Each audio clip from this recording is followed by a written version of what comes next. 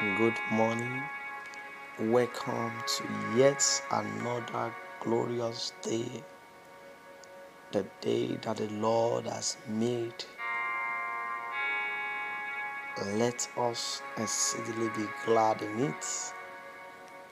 It's a wonderful day, and a day at the works of our mighty God, ever-present God in time of need, the Holy One of Israel, the true God, the great ocean divider, the I am that I am, the God that was, the God that is, and the God that will still come, the God that is ancient, the God that is present, the God that is also the future. This morning, by the grace of God, I am here to share a daily exhortation with you. My name is Joshua Osatohanmwen, and I'm here to share this morning exhortation with you. Let us pray. Our Father, we thank you for your great work, how you disappoint the enemy during the night. This morning we are strong, healed and heard. Glory be to God. Even as we, your children, hear your word, bless our hearts, bless our soul. Make us to know wisdom. Make us to know your way. Lead us in the path that will bring about change in our lives. Let us go closer to you and serve you, and give us victory on everything we partake on today, on every good work that we involve ourselves in today.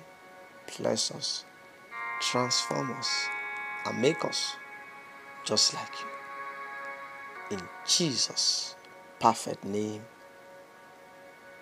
we pray. Amen. This morning we'll be looking at a topic titled Success Without Suffering.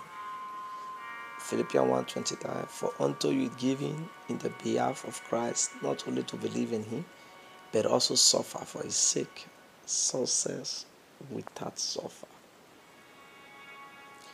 We can find comfort in the midst of mourning, because God can use our suffering to teach us and make us better people. Sometimes it takes suffering to make us realize the brevity of life and the importance of living for Christ. Often God uses suffering to accomplish things in our life that would otherwise never be achieved. The Bible puts it succinctly.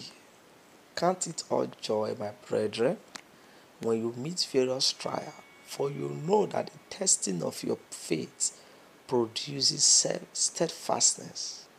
And let steadfastness have its full effect, that ye may be perfect and complete, lacking in nothing. James 1:2-4.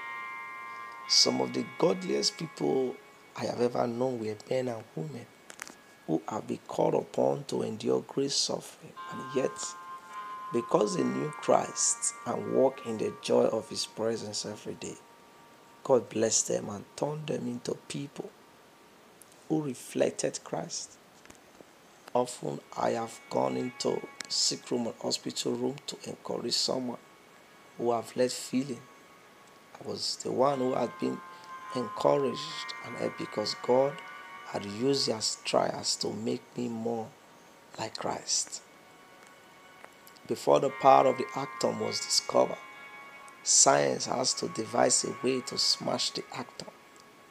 The secret of the atom, immeasurable and limitless power, was in its being crushed.